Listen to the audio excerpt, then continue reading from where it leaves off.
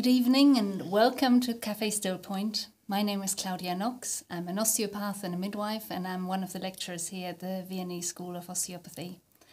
I have the pleasure to host Café Stillpoint today. Here in Vienna, it's the last evening where other cafes are open too, so it may not be that busy here online tonight, as people might just use the opportunity to go out anyway. But I have the absolute pleasure to introduce one of my osteopathic heroes to you. I can introduce Caroline Stone to talk to us tonight. Caroline has been an osteopath for over 30 years, and she's taught extensively in the UK and Australia, New Zealand, and really worldwide.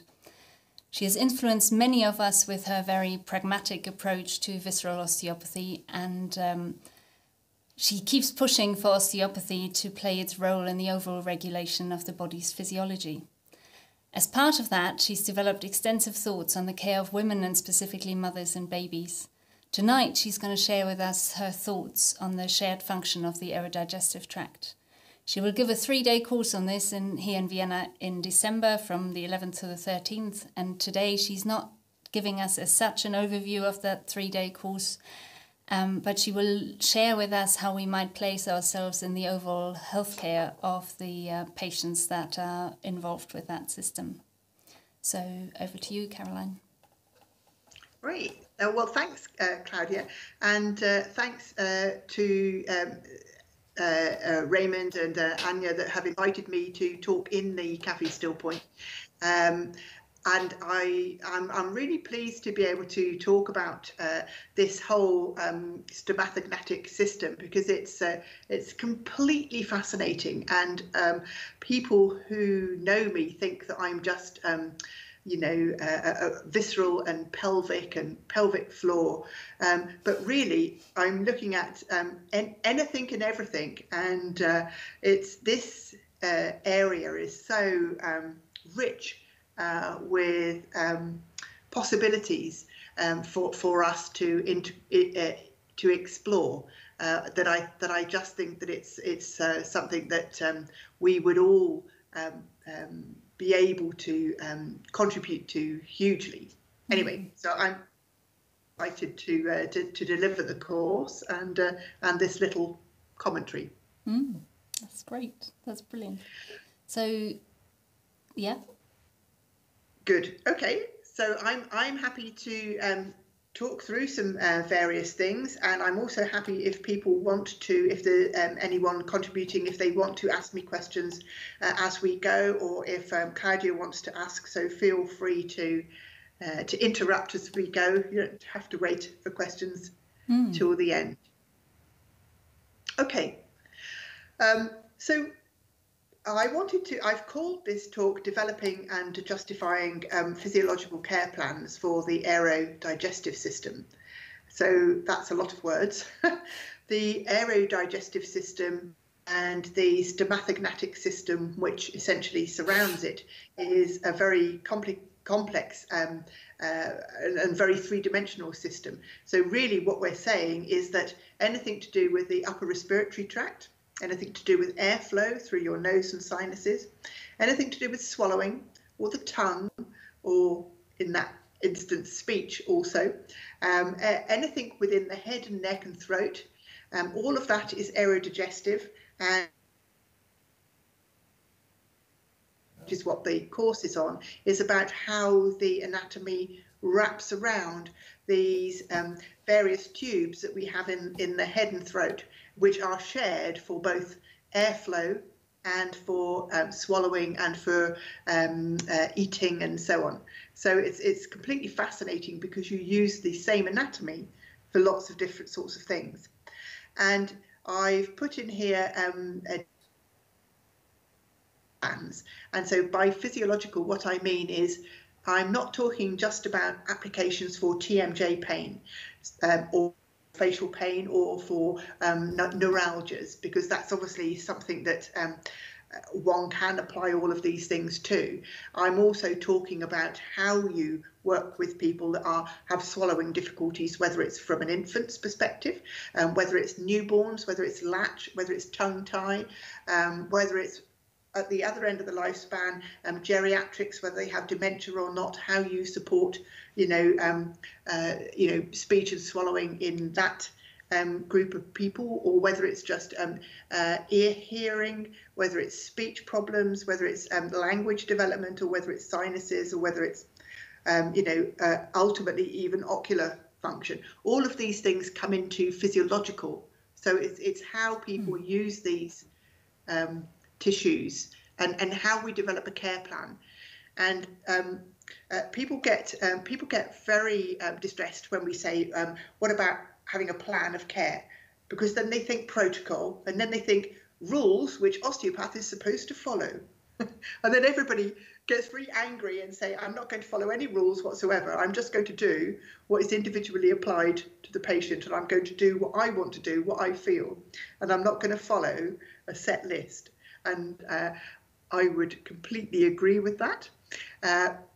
And when I say care plan, what I'm actually meaning is a framework for you to understand all of the different lenses through which you can view this function and view this integrative function. So it's definitely not a prescription, so it's not a protocol that you have to follow.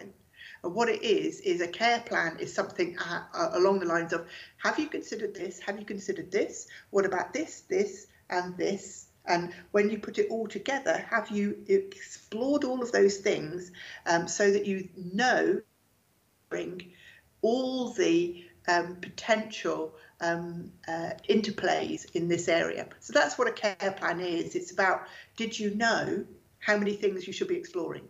Here are the things that you could be exploring. Doesn't mean to say that you then have to do anything particular, but you have to be informed as to be three-dimensional, physiological, understand the neuroscience, the pathophysiology, and the mechanisms of action. And so if you understand all of those, then your case analysis can be really informed. So that's really what I'm talking about, is that how do we ensure that people capture enough? And so what that then means is that it's much simpler then to investigate evidence-informed practice. So we all know that we should have this gold standard of, evidence-based practice or evidence-informed practice. And we all know, though, that there is not one single osteopathic which proves everything. And so there's never going to be just one article. What you actually have to do is to have a framework whereby you can appreciate where you're trying to get your evidence from, how you build it up, and your care plan helps you to do that, which is what I want to try to give you some examples on through today's talk with respect to speech and with respect to infant swallowing, for example, and latch and so on.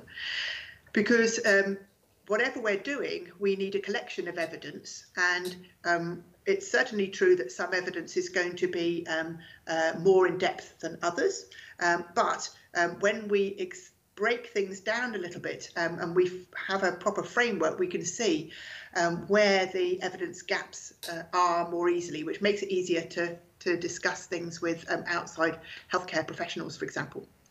But also, what I'm quite keen about is that sometimes when you have a patient come in and you don't know much about their problem, and you say to them, well, I can feel stuff and we'll just try and see.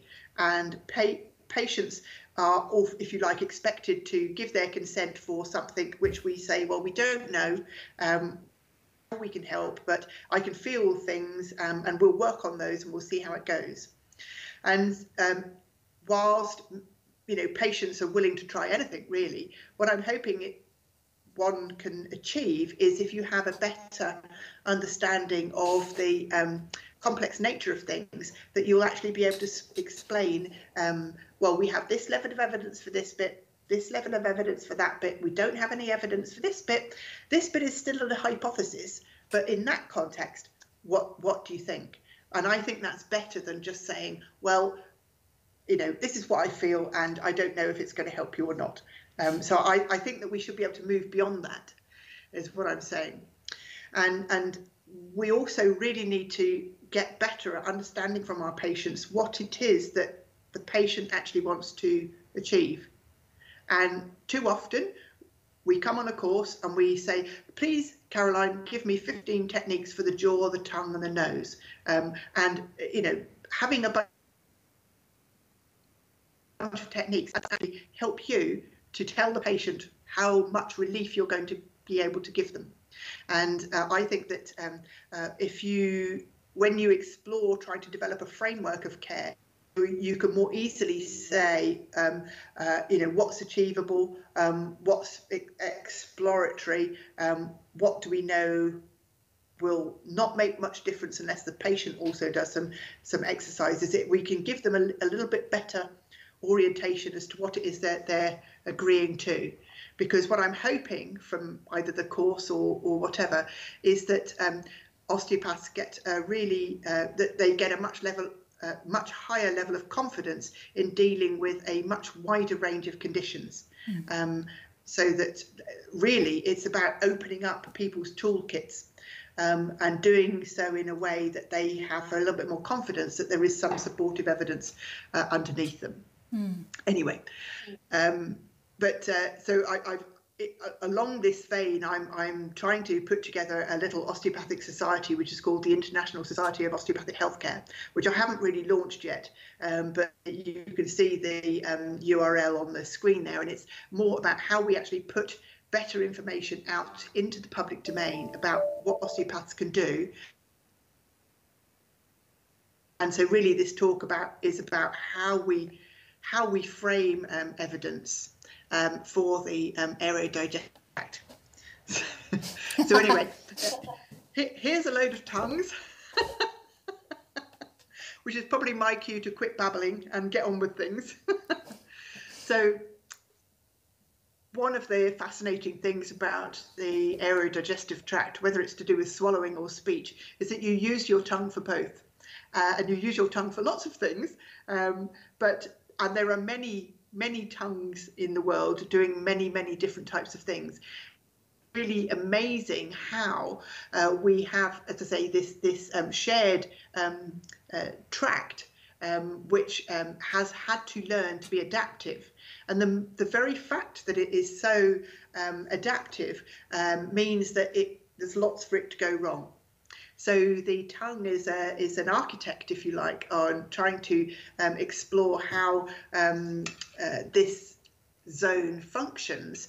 And so if the tongue doesn't work well, then lots of things go wrong with breathing and speech and airflow and swallowing. But conversely, if all of this area has sensory or motor processing zones, then it confuses the way that the tongue can work. And there's lots of fascinating reflexes between the way that the tongue communicates back through to you know, the brainstem, the trigeminal system and the vagal system and so on. How the whole ability to communicate or to eat and digest starts to become distorted. And young babies and children, there is lots of ways in which, if you don't get all this motor patterning correct, then it has long-lasting effects. So it has lots of future problems can be set up by having poor tongue function right from the outset. So in general, before we get into too many details, there are, as we know, for example, 5 models of osteopathic care. There's the structural model, the respiratory circulatory model, there's the metabolic model, the neurological, the behavioural. And I know that these 5 models were established as the previous version, which was, you know, rule of the artery is supreme, you know, structure governs function, and the original tenets of osteopathy. But for me, these are a little bit of a confusing separation, because when you breathe incorrectly, which is part of the respiratory circulatory model, that can have a metabolic impact. When you have the structure of the mouth and the tongue discoordinated, that brings in the sensory motor processing, which is a neurological model thing. When you come into maternal infant bonding and you come into eye focus and you come into attachment and orienting reflexes, then this is a behavioural state regulation for the way that infants alter their physiology to the mother and vice versa, such that the infant then can't swallow and suckle well if their behaviour orientation to the mum is stressed. So for me, there's lots of overlap between the models, and it doesn't necessarily mean that when we're wanting to try to build up evidence about how we can support people like infant feeding or with learning development, speech delay, language problems at school, how we then look at people with chronic TMJ pain or facial palsy or anything like that. How do we put the 5 models together with, can you help someone with facial palsy? I don't think they're necessarily the best fit for us to try to hang our research framework on. And so what I think that we should be doing actually is, if we have a central condition like facial palsy or infant feeding dysfunction, there are lots of things that we then can think about around that condition. Now, I can hear as we speak, or as that's jumping up and down saying, yes, but we don't treat conditions, Caroline, we treat people. we don't hang on to what the condition is, we simply find health. And I say, well, that's fine, but actually what you need to do is understand the condition in order to appreciate what evidence there is around that condition, in order to then discuss with the patient, who quite frankly brings their condition with them. And you have to speak to that condition in what you then individually understand that you can do with them for that. And so I think actually the condition should be central, and that you try to find health for that person with that condition. So there's nothing wrong with trying to say, well, when someone has an infant feeding disorder, what is it that you're trying to help them with? Because there's lots of things. So whatever the condition is, whether it's infant feeding or whether it's trigeminal neuralgia, whether it's a swallowing disorder, there are things, many people have pain, many people are looking for symptom change, many people are looking for improved quality of life and so on. So there's actually quite a few things that are common to all conditions. We all need to have qualitative improvement, we all need to have reduction of pain, we all need to have overall symptom change, we all need to, or we all should be aiming at physiological understanding. We all should have an anatomical basis, we should have a good scientific rationale. And I think there's actually a framework that we can apply to any condition in order to help people say, or how we build up evidence. Because if we, for example, if we looked at any condition that has pain, and if we say, well, if it was whatever condition it is, if there's pain, how do osteopaths help people manage with pain? And if you took simply just pain, we could say, this is a very messy slide, so there's obviously lots of information here. So when people are watching this video, they can press pause and then they can read it, because there's lots of information on there. But for example, if you have someone whom is in pain, you could say that there's all sorts of things where pain can be helped through breathing and relaxation. And there's lots of actual reasonable levels of evidence for pain relief with breathing. You could say that actually if you apply a type of body psychotherapy or somaticization concepts, there's again an intermediate level of evidence for that, because osteopaths, there's evidence for saying that osteopaths are competent at helping patients feel better connected with their bodies. You could say on this side, with the pain relief through breathing, that osteopaths are competent with their patients at discussing breathing dynamics, for example.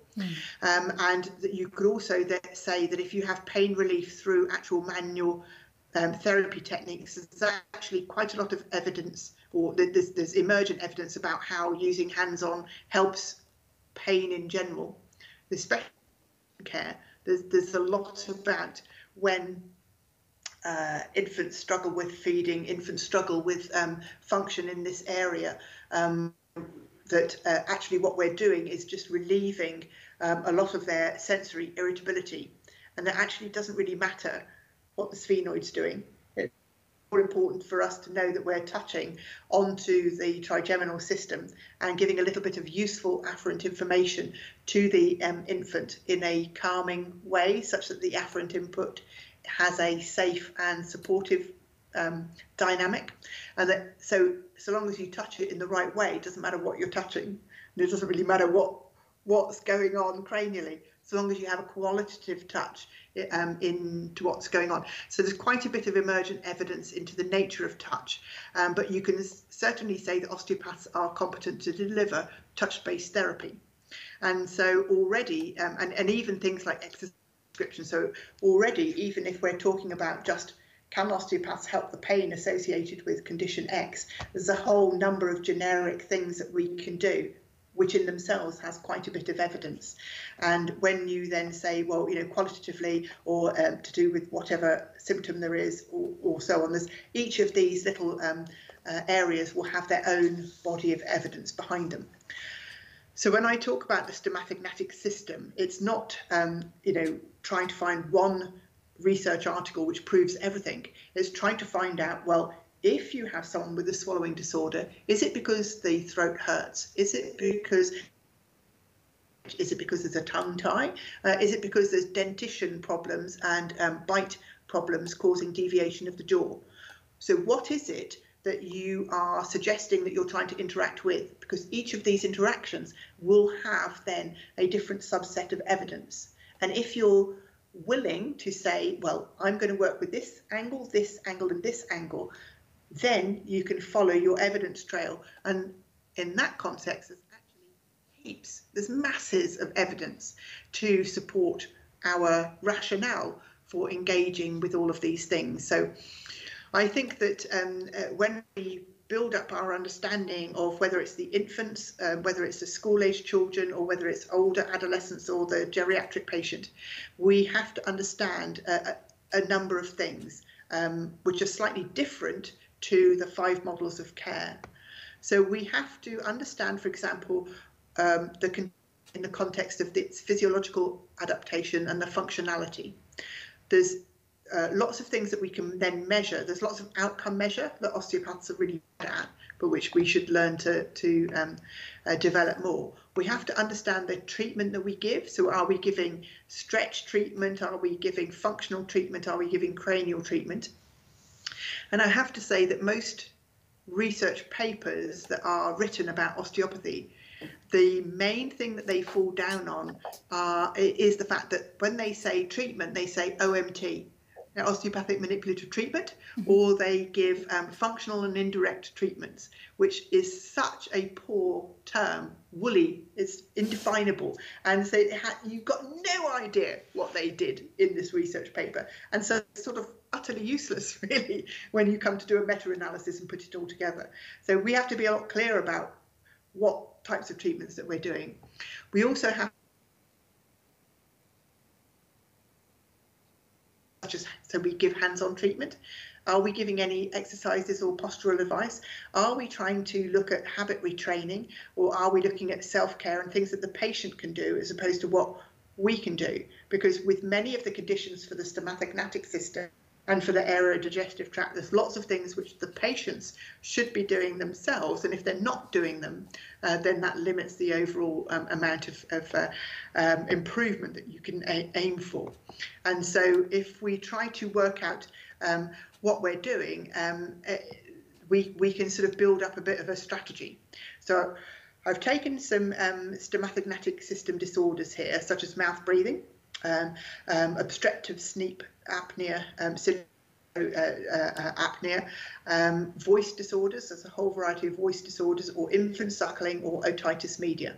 These are some of the most common conditions we're going to be covering in the course, as in trying to get you to know how that you're going to then approach osteopathically people with these things.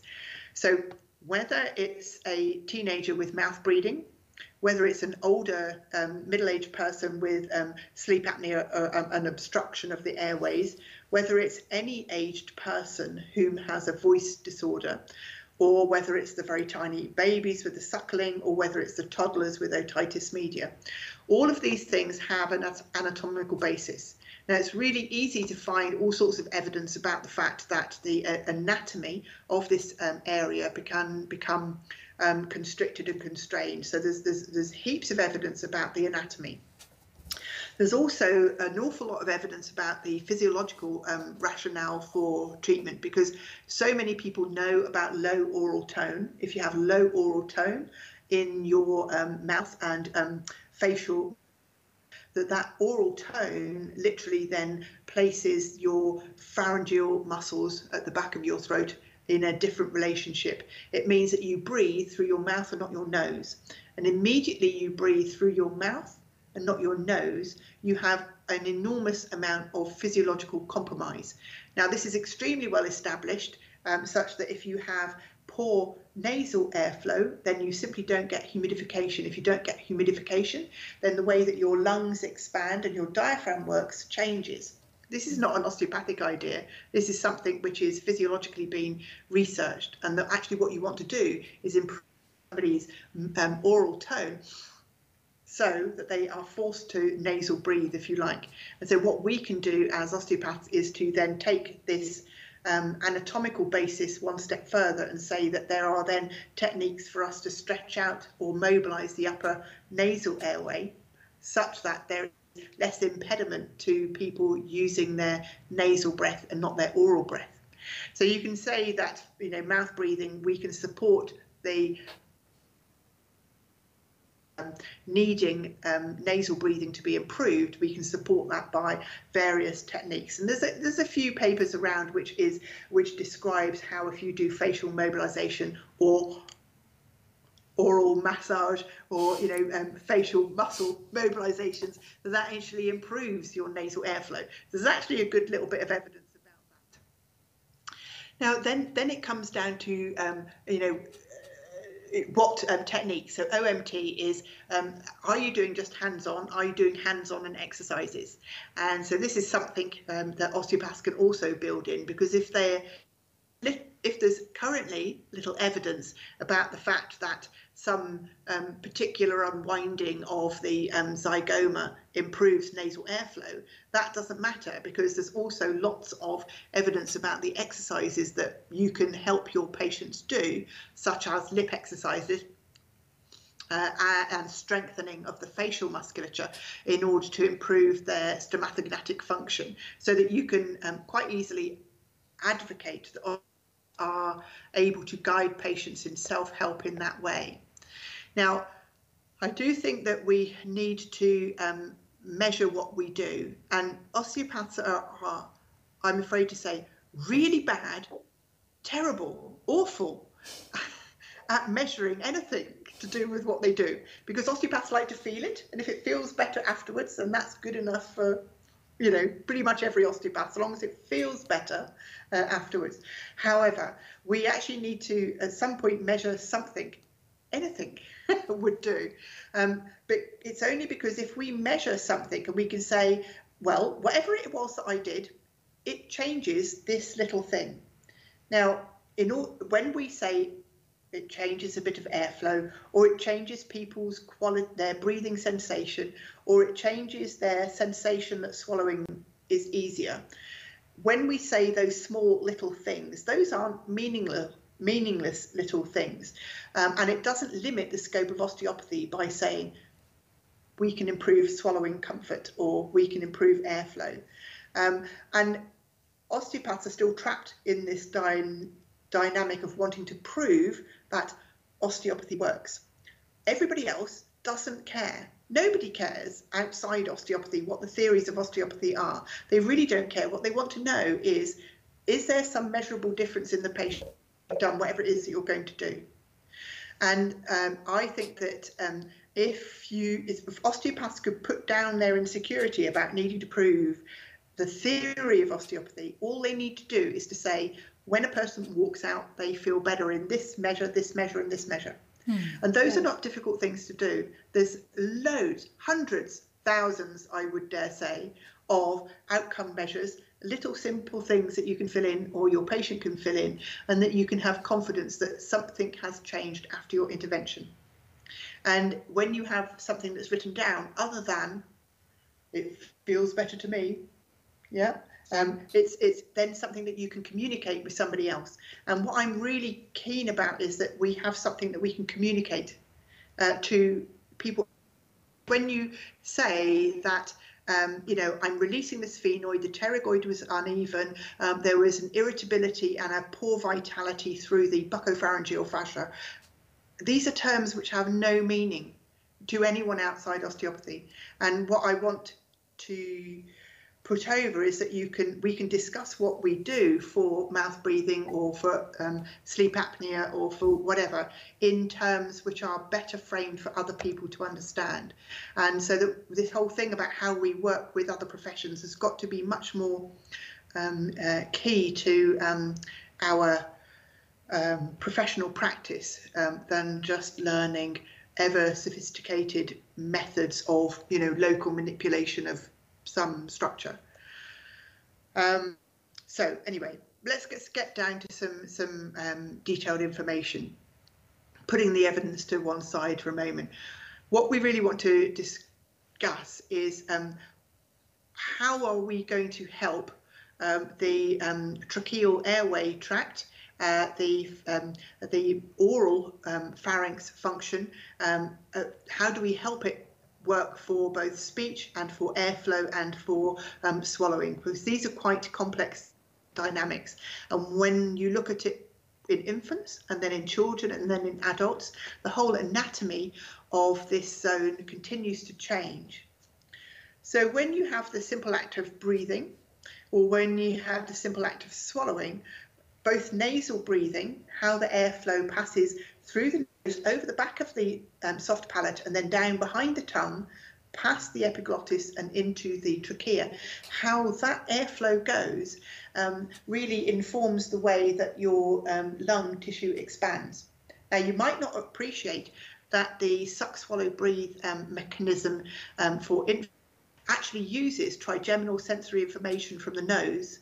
That trigeminal airflow that it's detected will help to speak to the respiratory center brainstem to actually help time the infant's rate of diaphragmatic breathing and excursion for suck, swallow, breathe. And many people, when they have someone with a breathing dysfunction, they leap straight to the abdomen and straight to the thorax, rather, to this diaphragmatic area, and they go to these lower ribs and they start fiddling around with the diaphragm. They go to the crura and the upper lumbar spine, and they're looking at the muscle of the diaphragm. And actually what the diaphragm is doing is that it's receiving information from nasal airflow.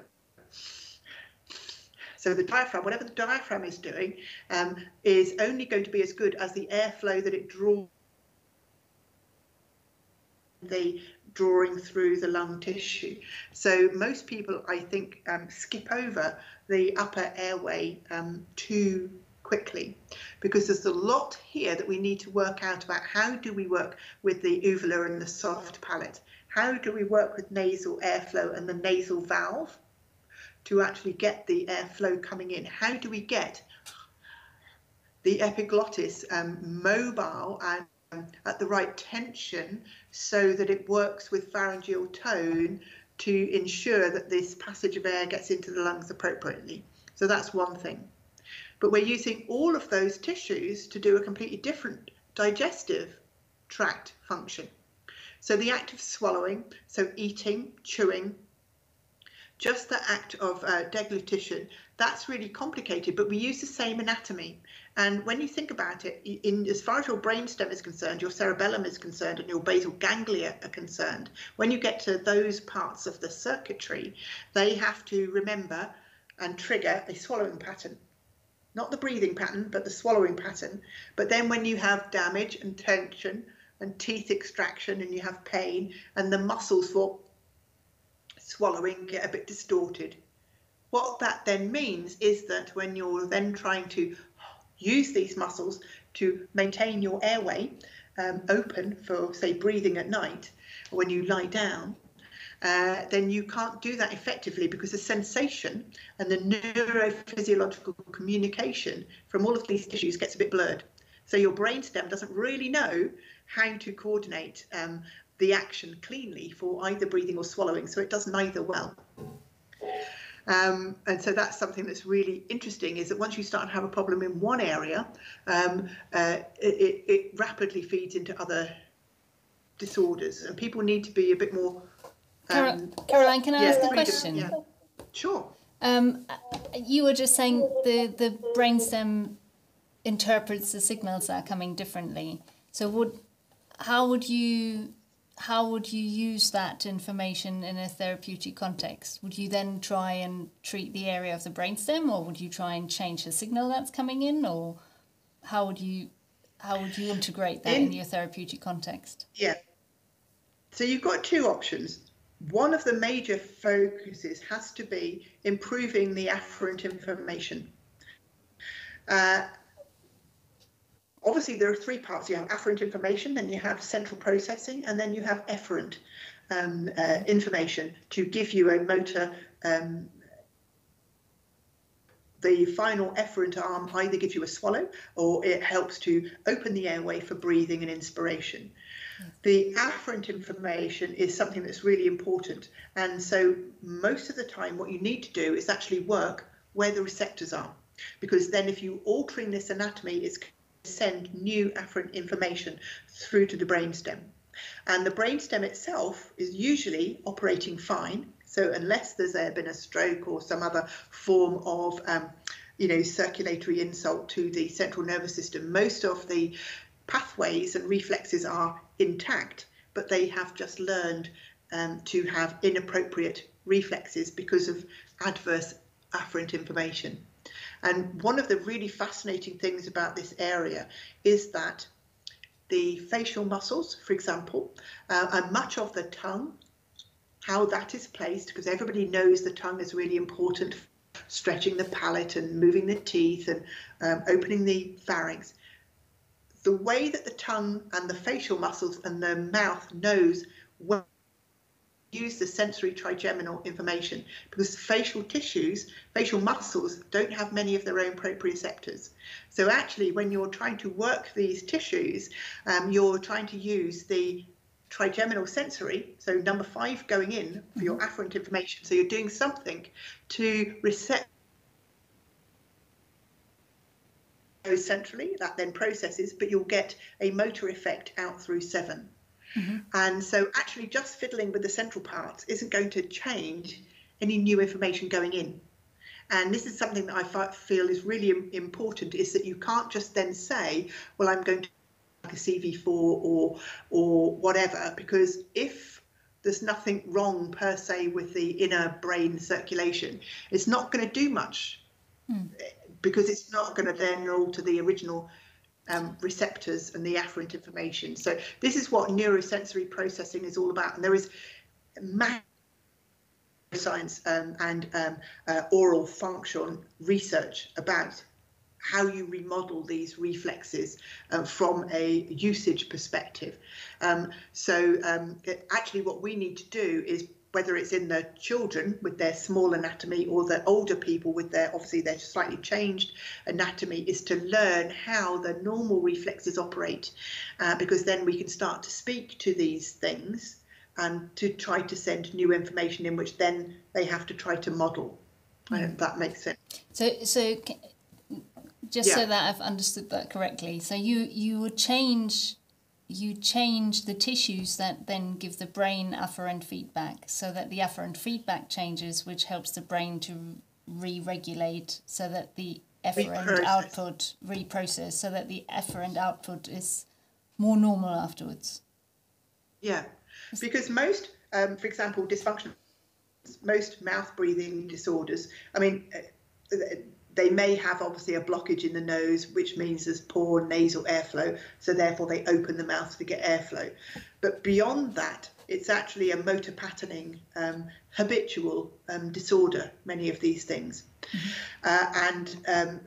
What you're trying to do is to remind the brain that they can do it differently. And you can only remind the brain to do it differently by giving new feedback. Yeah. So the feedback has to come from the periphery. So unless there's something in a receptor somewhere which is which you can fiddle with, and you talk to the receptor, you trigger new information in, that doesn't change the threshold of activity or the threshold of vigilance in the brainstem or the ganglia or all these other things. And it's only when you do that the brain starts to say, what? And then processes it differently to give a different efferent outcome. So even just understanding it on a motor sensory dynamic means that you probably have to think differently to ordinary biomechanics. Now, most of TMJ pain models are based on, can the jaw open? Is there deviation? You know, and it's quite mechanistic. It's a bit two-dimensional, dare I say it. And actually, most of the pain comes about because the motor effort, the efferent motor information does not know how to balance itself. And because it's getting mixed signals from the afferent information. So whether that's the palate, or whether that's the tongue, whether that's the hyoid, or whether that's the clavicle, or all of this ventral fascia, whether it's global autonomic tone, it's getting mixed signals. And when you look at many of the symptoms that patients complain with, such as mouth breathing, what they're really complaining of, not just an open mouth, is that with that poor mouth breathing, they're actually getting poor gas exchange. And so when they have poor gas exchange, then they have metabolic disorders, then their cardiorespiratory system changes, then their whole neural tone alters, their sleep cycling gets disrupted, so therefore their cognitive processing gets changed, and they have all sorts of other knock-on factors from that. So they get a very wide-ranging physiological health-based problem from what some people are still evaluating biomechanically. So what I do is to really think physiologically what's going wrong. If I move some of this anatomy, what physiological process am I trying to with? So we have airflow, which is to do with breathing. But that, and then the poor airflow gives us noxious ability, which doesn't help for pain perception, for example. If we have airflow which is disrupted, then we have whole sorts of. This can be very significant, whether it's a Down syndrome child that has too large a tongue, has altered airways, that has problems articulating, or whether it's an anatomically neuronormal face, if you like. If those children have motor discoordination and they have retained primitive reflexes, that poor communication can actually give symptoms. If you have poor airflow, you also get poor immune consequences. And many people forget that when actually what you're supposed to be doing, nasal breathing informs your immune system, and and then you need hydration, so you need wet air going into your lungs for your lung gaseous exchange to be correct. So we talk about all of these things in the course, because if you have someone with chronic ill health, chronic ear, nose and throat problems and so on, much of the story is that they're not getting humidified and immune exposed air into their lungs. Anyway, when you're also looking at your aerodigestive anatomy, it's one thing to get the air into your nose, but when you think about it, for infants and even for adults, what you have to do is you start to breathe in, and then you say, stop breathing, swallow, start breathing. And it's really tricky to coordinate.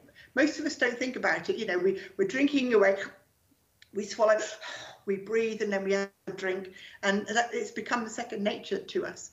But for infants and for young children, the mere act of coordinating, swallow, and then I'm swallowing, then you've got to break into breath, but then you've got to stop breathing, hold that thought, and that's really complicated. And so you've got to have lots of different sensory information from that in order to get that communication to go through appropriately. Anyway, there's lots of understanding and integrative understanding that I want to build into with the course that we're doing. So I've tried on this slide to put like a little bit of a cogwheel effect, such as you might have started thinking about swallowing, but then you have to think about breathing. You have to think about breathing in the voice. You have to think about breathing in the rest of the Stomatognathic system. And really what you're thinking about is not just where the tongue and epiglottis is moving, but what's happening with airflow, what about carbon dioxide exchange, what about blood pressure and so on. And so when you take your case history, you have to have a much broader understanding. I mean, things about social communication and the whole polyvagal theory and, you know, etc. And when you're trying to look at things like, I'm going to look at head alignment and airway shape, I'm going to look at the diaphragm, or I'm going to look at tongue pressures and movement of the hyoid. All of these things are actually all about motor sensory integration, you know, airflow, air pressures, how the bolus of food or fluid can move, and what implications that has for speech and hearing, for example. So we're trying to build up a much bigger picture of how we put these symptoms together. Mm. Yeah, cool. So, thank you. So there's lots of you know, there's lots of things that we can continue to say about looking at the control airflow, looking at the autonomic nerves, looking at whether it's vagus or hypoglossal, techniques for the sphenopalatine ganglion, for example.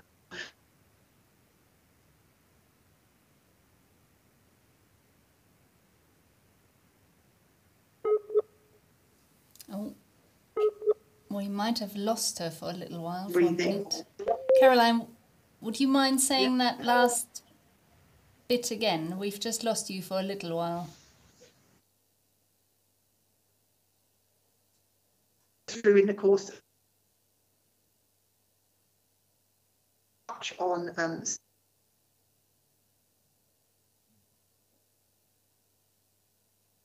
you can't possibly cover all of it. Can I just pause you there for a minute, because we've lost the audio for you about 30 seconds ago. Could you just say that again, what you were going to say about the course, please?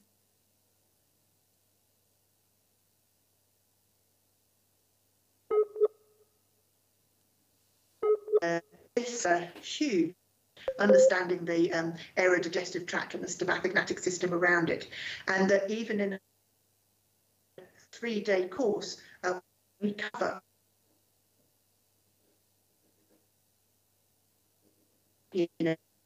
parts of the vagus nerve, the hypoglossal nerve.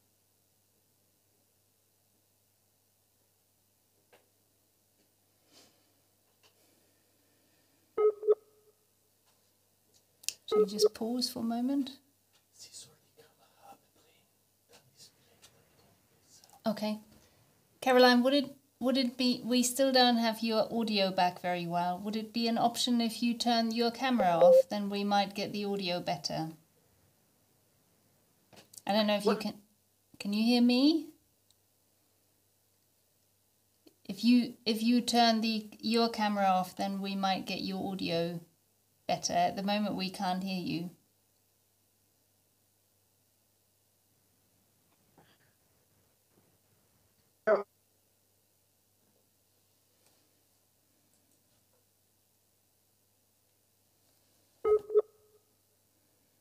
In order to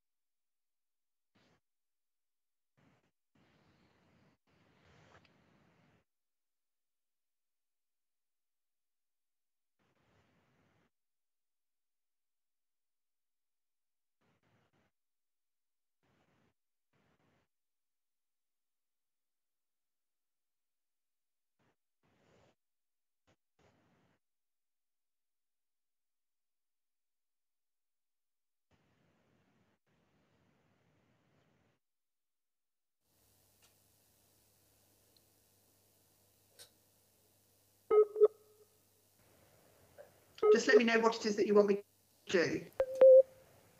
Right now I could hear the first sentence okay again, so just try and start speaking again, maybe, and we'll see if the audio connection is okay again now. Okay, so what I'll try and do is to switch back through to the presentation. You tell me if it's... Yeah, I can hear you fine now. So trying to do in the...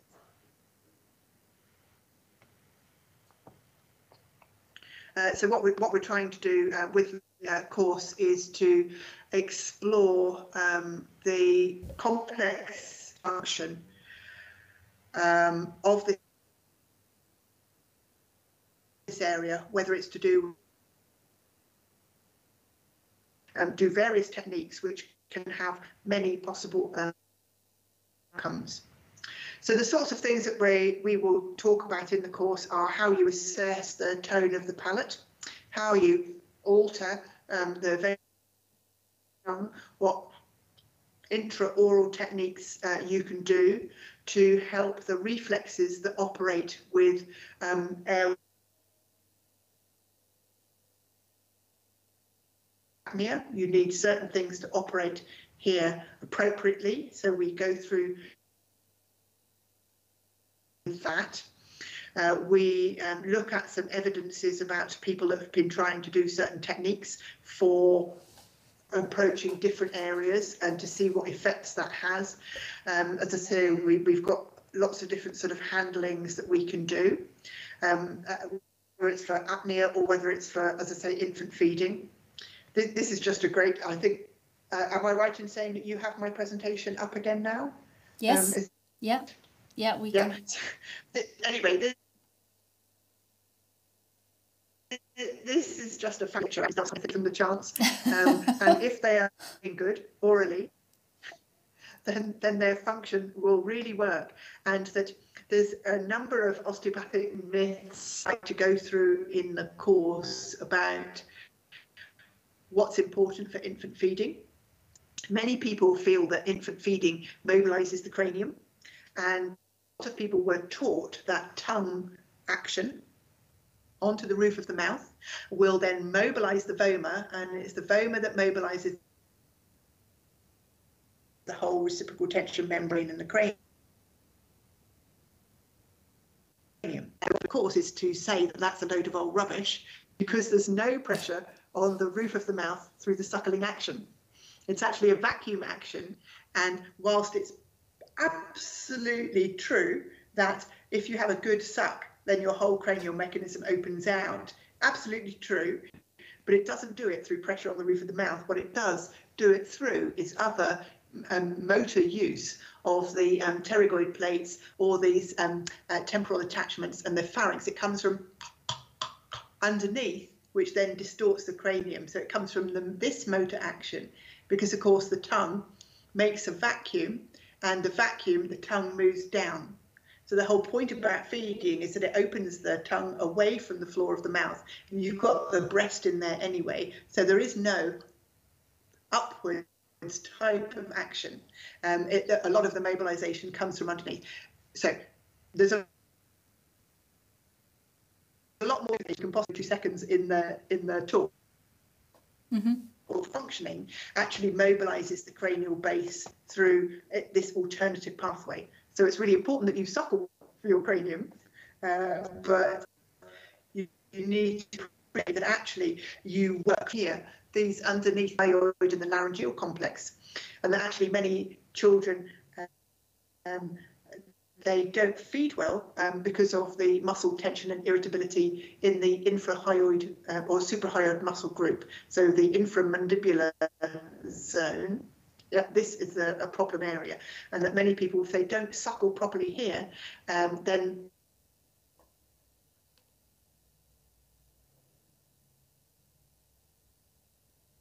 important for the trigeminal innervation on the bones of the skull and the trigeminal innervation of the dura, the tentorium, which is informed by this proprioceptive action of underneath the mandible in relation to the tongue. And so if you want to have your dural mechanism eased, if you want dural irritability to be eased, you need to improve your trigeminal system, which you do by improving the motor action on the inferior cranial base. And you do it through this action, not through the traditional Voma type dynamic. Anyway,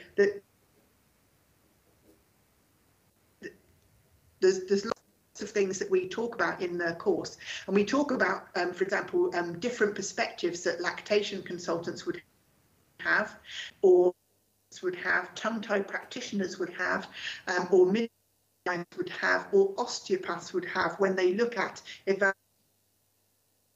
evaluating.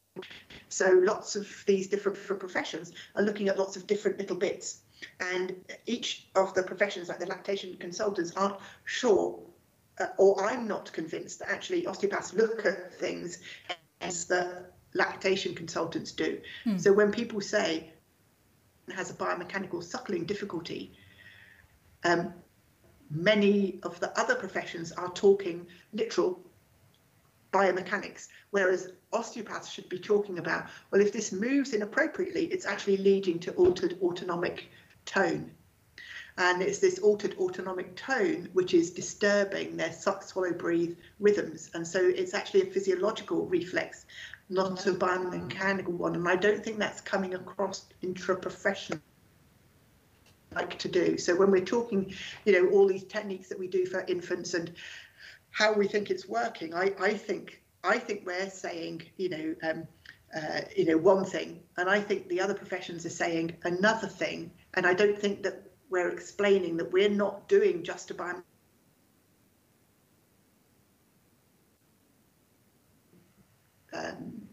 interaction, and that we're trying to actually get the things like the vagus and the glossopharyngeal to work differently, not that we're trying to open the jaw wider. Yeah. Anyway, no, there's lots of things that we can do. So there's many examples. So we've talked about swallowing, but speech is something that I'm also very passionate about, and helping people to learn to speak, and whether it's little babies or whether it's older people, whether it's opera singers or whatever, there's an enormous amount that we can understand about how this anatomy shapes sound. And I'll leave you to, for those of you that are watching the video later, to just copy this. It's only a short series of numbers. Just copy that. This will get you to the diva in the EMC video. You have to watch that. So there's a bit of apparatic dynamics, and it's a bit of, a bit of beatboxing. And what it does is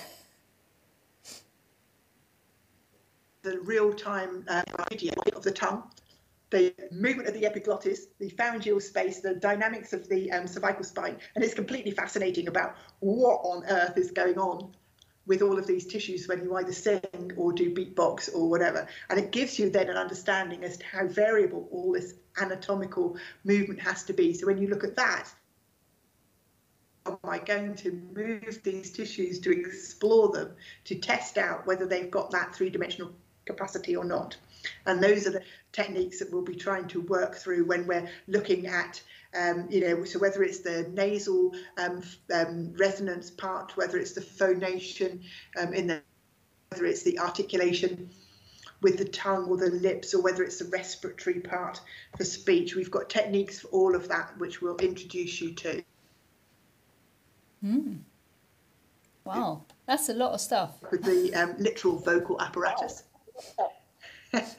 There's a lot in this course. People, when they see the title Stomatognathic, I think people have no idea really what it's going to cover, and it covers a huge amount. It's completely fascinating. So, there's going to be something for everybody in there, even to do with, posture and, I can touch on briefly the whole story about tongue tie in adults and how much that alters your posture and the centre of foot gravity, centre of foot placement and the gravity of your feet and so on.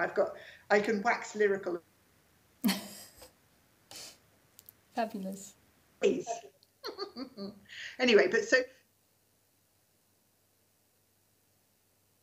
we tell you the hyoid, we look at research that other osteopaths have done about manipulating, for TMJ or hyoids and so on, and we can talk about the implications for ear function, eustachian tube drainage.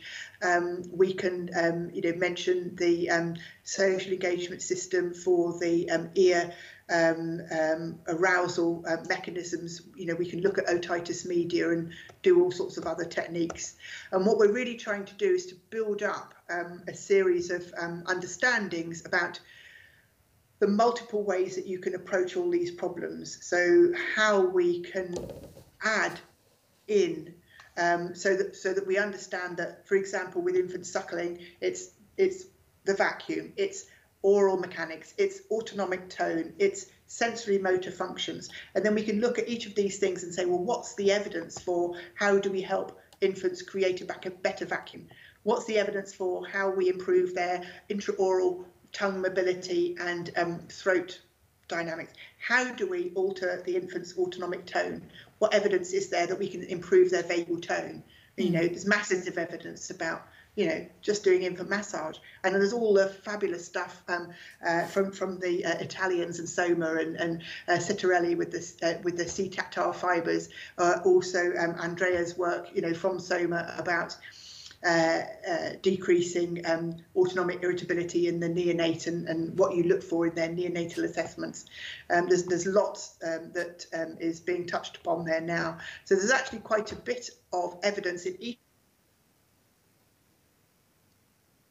of these parts when you break it down. And there is lots of evidence about laryngeal mechanics and OMT or different types of manual dynamics on the larynx. There's some evidence about respiration, breathing and posture. There's also emergent evidence about the psychosomatics and emotional components of breath and speech and getting your voice out and so on. So there's actually quite a bit of a framework for us to say, actually, if we're talking speech disorders or infant suckling, when we split it into what's the anatomical considerations, the scientific rationale, what outcomes we can look at and what interprofessional liaison we've got, we can actually say that there's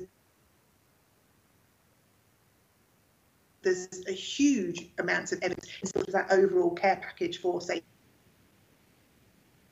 it's better than, dare I say, elbow pain. There's a lot of shared understanding that we can tap into. So the evidence that osteopathy has proved, or we applied osteopathic techniques and it improved. We don't have to have the word osteopathy in there. We can make use of everybody's research to say that physiology says this, handling says this, self-help exercises say that, and before you know it, you have got, you know, 50 or to 100 different papers which are supporting the overall engagement that osteopaths can do for either speech disorder. What to finish on saying is that when osteopathic professional bodies look to try to coordinate research, you know, all the things which are really exciting. What we actually need, though, is a way of putting the information, not just doing individual bits of information, but how we draw it together so that we have this this framework for all these wider considerations. So that's the sort of thing that I'm the most passionate about, is trying to get us to move beyond needing to have one research paper that proves everything, and for how we can work with the fact that research is never an answered question. There's no final answer. There's always just a it's next series of questions that need to be asked. So I get lots of questions and some answers. And thank you. I must admit, I find it fascinating just in this short overview how you look at the interconnectedness of the various systems and how you seem to be able to actually define what our role is in influencing those. Because I feel often in these discussions we talk about the interconnectedness, but then we lose our own role. I find it quite fascinating how you seem to be able to determine quite well what the osteopathic role in those systems is. Yeah, no, and I think we do have a role, and there's no need for us to try to take over somebody's existing role. We have a really good role, if only we just feel confident sharing that, because we fit very well with everyone else. There's no competition. We should be adding, yes, not pleading. Yes. No, excellent. Good. I'm just going to check if there's some questions from the audience from tonight. No questions at the minute. I tell you, they're all out using their last night sitting in a cafe. So we might get those questions later. I completely am there with people to have their last little bits of freedom before it all goes mad before Christmas. So I'm hoping that everyone is going to be able to have a really nice Christmas as much as allowed. But yes. Yeah. So I'm just going to summarise that again. So your course is going to happen at the WSO from the 11th to the 15th. Sorry, the 13th to the 15th of December. Yeah. No, the 11th to the 13th of December. I will get it right. So it's a Friday to Sunday at the school, and you obviously present it in English, and it will be translated into German. So even for those in the audience tonight who might have found that a bit challenging listening in English, there will be translation, and there'll be lots of hands-on work, and you'll explore these themes a bit further. Yeah, absolutely. People will go away with things in their hands that they can then use, but also supported by lots of evidence. So there'll be some talk, and with the group, I'm hoping that we'll really be able to move people's palpation on. It's an involuntary mechanism course, so it doesn't matter though if you are a person who's biodynamic or cranial, involuntary or structural. The point is I teach you how to find structures and then how to work with them. So it's applicable for whichever modality you are, really. It's user-friendly to all flavours. Yeah. So, say again, it's user-friendly too? You just cut out there. All flavours of osteopaths. Okay. Would you recommend anything as far as preparation for the course goes in December? So I think if you come to the course and you are interested in paediatrics, that's fine. If you come to the course and you're interested in vocal and singing and people needing to speak for a living, all of these things are possible, and we will be able to adjust the aspects of the course content to your particular need. So you can come with any particular question, because we'll be able to frame what we're saying towards any particular patient group. Mm-hmm. Fab. Excellent. I'm really looking forward to that. I think it'd be fab. Fabulous. I think I'll leave our audience with an encouragement to keep on tuning into Café Stillpoint in the next days and weeks. I think we all find that massive encouragement as sort of life gets a bit more narrow in the next time or so for everybody in the UK as much as in Austria. And I would just like to invite you to keep on tuning in at 6-7 o'clock every evening. I just needed to convert UK time to Austrian time. And I hope you have a good night. Take care.